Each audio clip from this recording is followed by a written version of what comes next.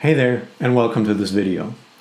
If you're studying linguistics at university, one thing that you'll need to do very often is to read research articles. That is, papers that have between 20 to 30 pages and that report the results of a linguistic study. Reading that kind of material can be difficult and it can take up quite a bit of time, especially if you're new to linguistics. There can be lots of technical terms, the writing is usually dense and not very reader-friendly, and maybe the authors used methods that you've never even heard of before. Yeah? If you've clicked on this video, chances are that you currently have a reading assignment, and for the moment, things are not going great. Well, if that's true, you've come to the right place. In this video, I want to give you a few short guidelines that make the process of reading a linguistics article as efficient and hopefully as painless as possible. Now, let's first talk about the reasons for your reading assignment. My students get reading assignments for several different reasons. For example, it could be that they have a class presentation, and so they read the article in order to extract the main points, and then they present those points to the rest of the class. Another context for a reading assignment is when you're writing a term paper and it's your job to compare and to contextualize the findings of several articles. Finally, I often give reading assignments as part of a so-called take-home exam. So I give students an article together with the exam and I ask them to explain how the findings of the article relate to issues that we've been talking about in our class. In all of these contexts, the overall goal is actually the same. You want to have a basic understanding of the main issues, and you need to be able to explain those issues in simple language to someone who hasn't read the paper. Yeah? Let me make this more explicit. Your goal for reading a linguistics article is that you want to pass what I call the roommate test. Now, what is the roommate test? It goes like this. If you have read and understood a linguistics paper, you should be able to explain the following 4 points to your roommate. Yeah? So that's the roommate test. As I said, 4 parts. The first one is this. What did the researchers want to find out? What was their research question? The second part is this one. What did the researchers do to address their research question? What data did they collect? How did they analyze it? Did they measure anything? Did they carry out an experiment? Yeah? This is something that you can explain in relatively simple language to someone who doesn't know the first thing about linguistics.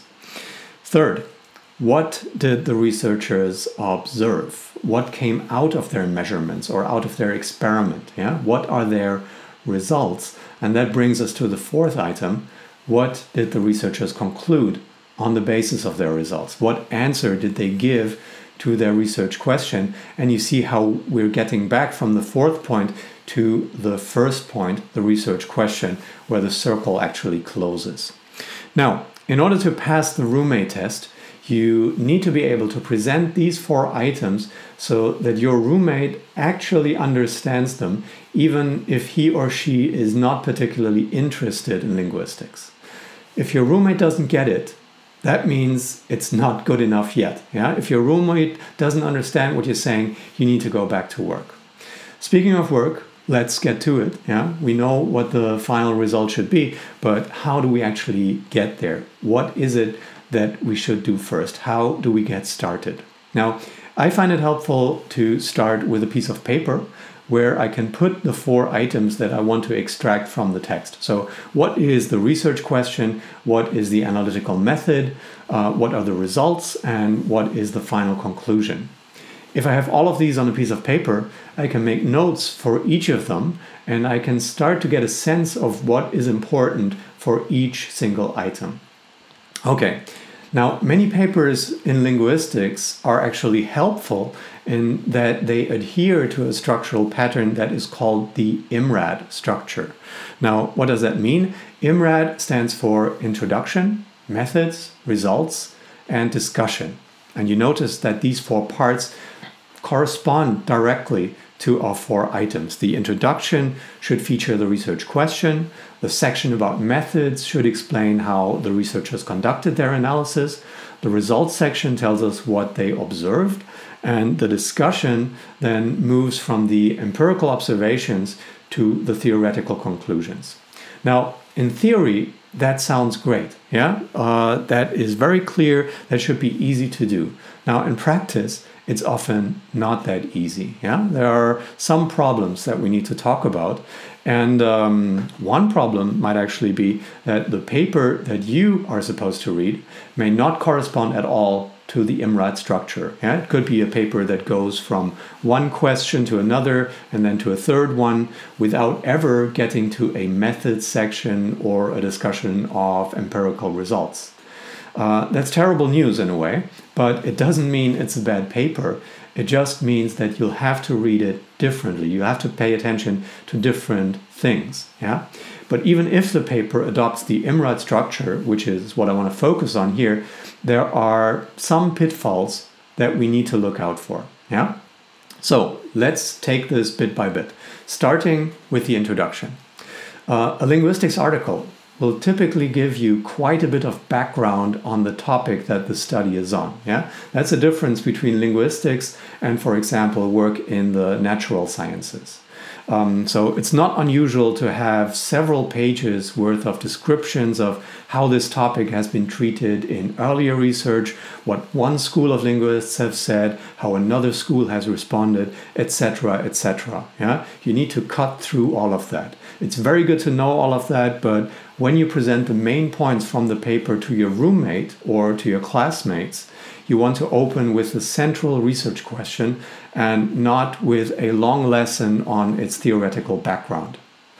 Students, especially when they're just starting out, they tend to get overwhelmed by all that background information that is presented in the introduction.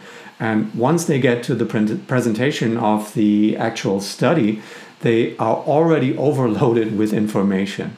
So, important thing to keep in mind while you're reading the intro section, distinguish between background information on the one hand and information on the research question on the other. At the end of the intro section, you should have a clear sense of what the research question actually is, and you should be able to formulate it in your own words. That's important, yeah? It should be a question that a normal person can understand. Think of your roommate, yeah? Now, let's assume that you've made it safely to the second part, the method section. Here, there might be a description of a corpus study or an experiment or any kind of research design that the authors use to answer their research question. Again, that sounds pretty straightforward, but it often isn't. The method that the researchers use may be unfamiliar to you. The description of an experiment may be very dense, and there may be terms that are completely new to you. Can be a challenge to work through that, yeah? Trying to understand what exactly the researchers did. But what you absolutely need to understand is what the researchers measured. What is the data? Where does it come from? And what did the researchers do with it? Try and find that information first. Yeah? Did the researchers measure frequencies of linguistic elements that they found in a corpus, or something that they found in a sample of languages from a database? Did they use sound recordings, and did they measure aspects of pronunciation? Did they conduct an experiment and measure reaction times? You know, that is the kind of information that you should pay particular attention to.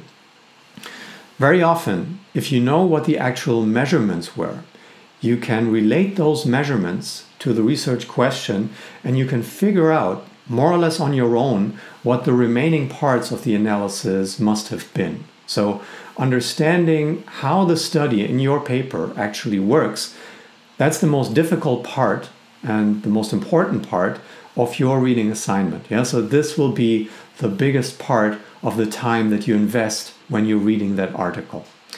It will also be the part that is the most difficult to explain to your roommate, so be sure to work on this until you get it exactly right.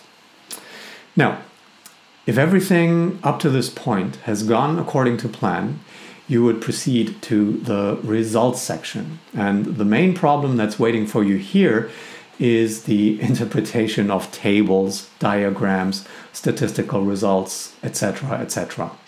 Now, if, like me, you are not a numbers person, this can be horrifying. Yeah? However, the good news is that it's not necessary to understand all the little details in order to understand the big picture.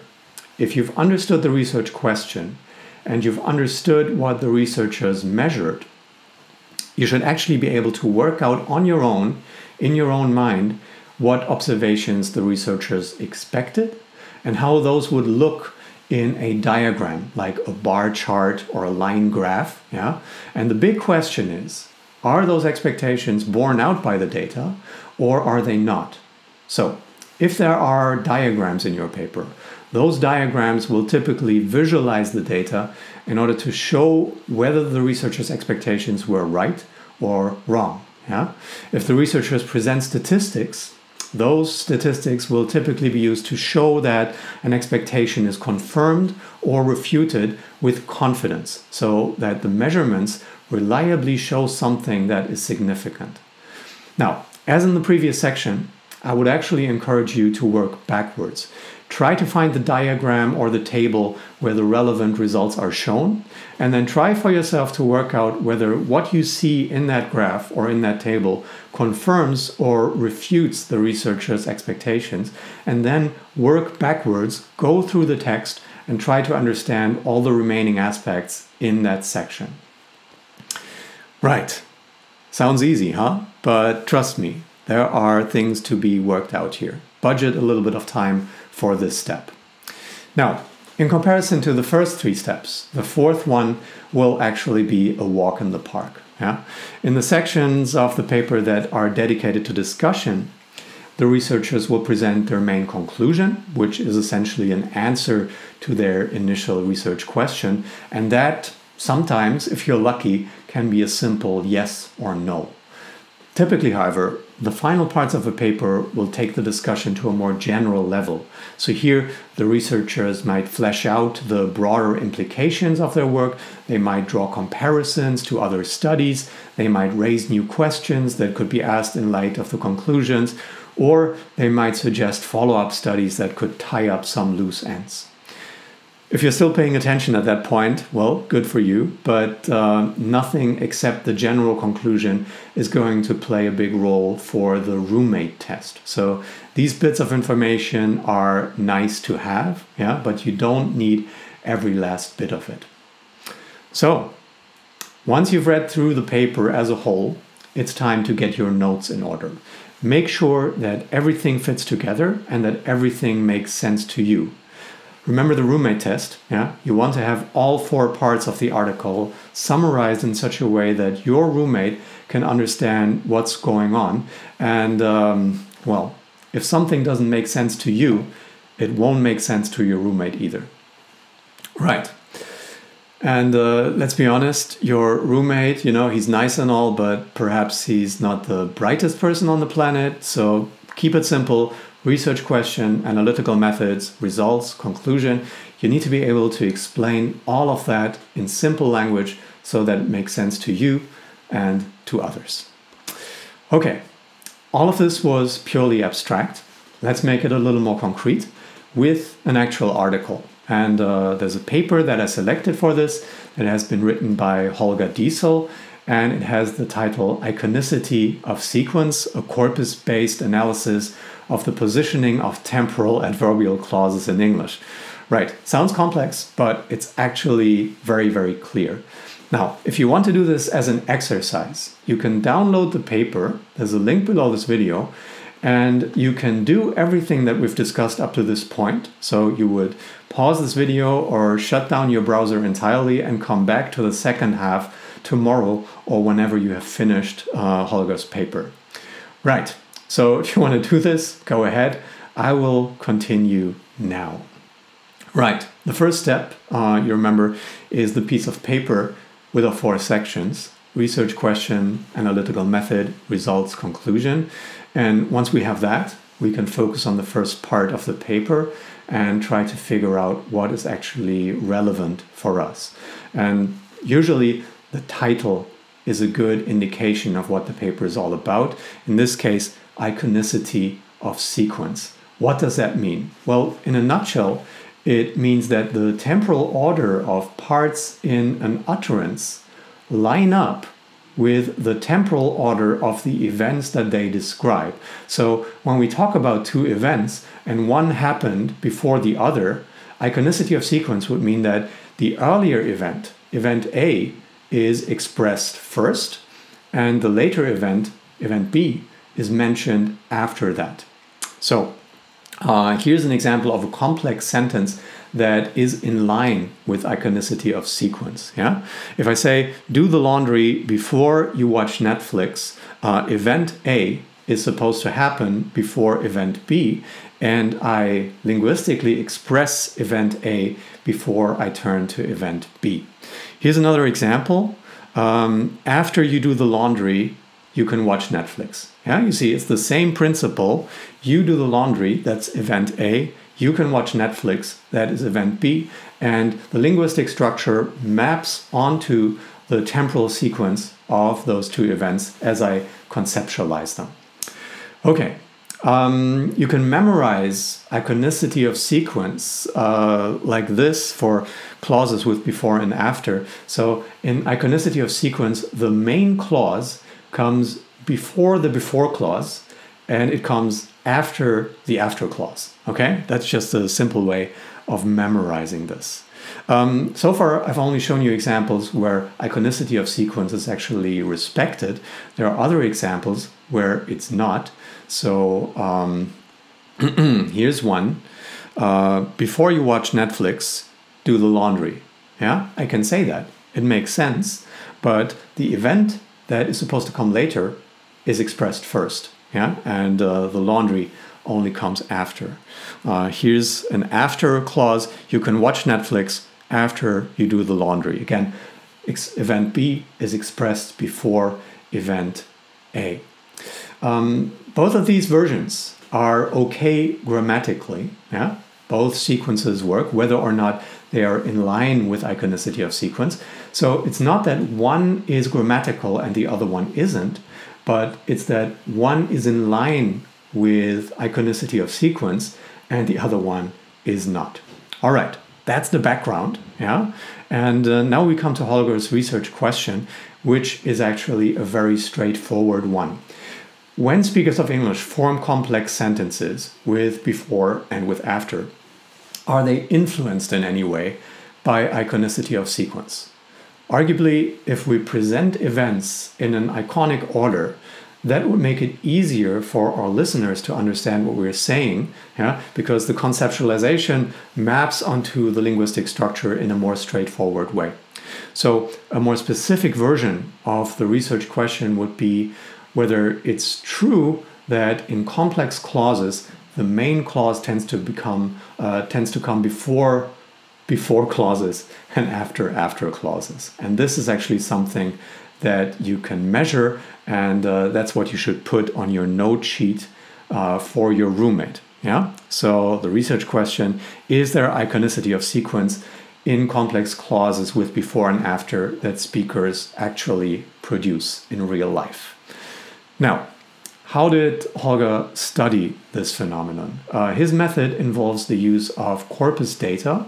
Specifically, he collected from a corpus complex sentences with before clauses and with after clauses, and he noted for each example the relative position of the main clause and the adverbial clause. So how often do we get a main clause before a before clause that would be in line with iconicity of sequence, and how often do we get the other order? And the same for after clauses. How often does the main clause come after the after clause or the other way around? That means the measurements for this study are observations from corpus data. Yeah? One observation for each corpus example. Is or is it not in line with iconicity of sequence? Right. Again, find a way of putting that on your note sheet in a way that you can remember and a normal person can understand. Now, a couple of minutes ago, I asked you to approach the results section in such a way that you should, in your mind, imagine the findings and then check diagrams or tables of results to see if what the researchers found actually corresponds with your expectations. And in Holger's paper, there's a table that you see here on this slide. Yeah, and it's a cross table that lists the linear order of main clause and subordinate clause, and it cross-tabulates initial and final order with after clauses and before clauses. So take a minute to look at the table and check for yourself whether or not that corresponds to your expectations. Yeah, you can pause the video and I will continue in 3, 2, 1. Here we go. So what the table shows is that before clauses, yeah, the second column there, are highly iconic. We find them at the end of the sentence, which is in line with iconicity of sequence in 81 cases out of 87. Yeah, so that is a very, very strong tendency. With regard to after clauses, they are also more frequently found at the end of a sentence, but about 1 in 3 examples is actually found sentence initially. So what we're seeing there is that generally adverbial clauses have a tendency to occur at the end of a sentence. And with before clauses, iconicity of sequence reinforces this tendency. And with after clauses, iconicity of sequence has to go against that tendency, and that results in a relatively higher proportion of initial adverbial clauses with after.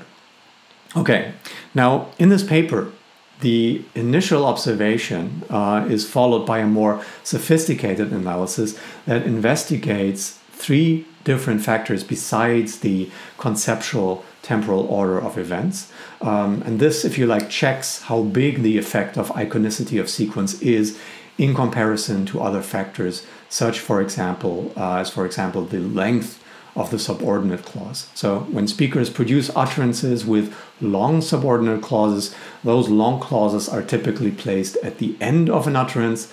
There's a famous linguistic principle called the principle of end weight that explains that. So long structures are easier to process if they occur at the end. And what counts for us and for the roommate test is that conceptual order, that is iconicity, has an effect even when these other factors are taken into account. So the main point to note for the results is that iconic order has a significant effect. It can be observed more often than we would expect by chance, even if we account for other intervening factors. All right, so that completes your basic summary of the paper, and you probably know what time it is now. Yeah, roommate time. Yeah, with your notes, try to explain everything here to your roommate. Will it work? Well, probably not the first time, but it will show you where you still have gaps in your argument. So what I would recommend is that you read the paper one more time with your notes in hand, and you check that your points line up with what is there in the article. All right, so that's it for this video. I hope this approach makes sense to you and that it makes your life just a tiny bit easier. If you have comments or questions, leave them below and I'll try to come up with an answer. Good luck to all of you with your linguistic projects, and I hope to see you soon. Bye.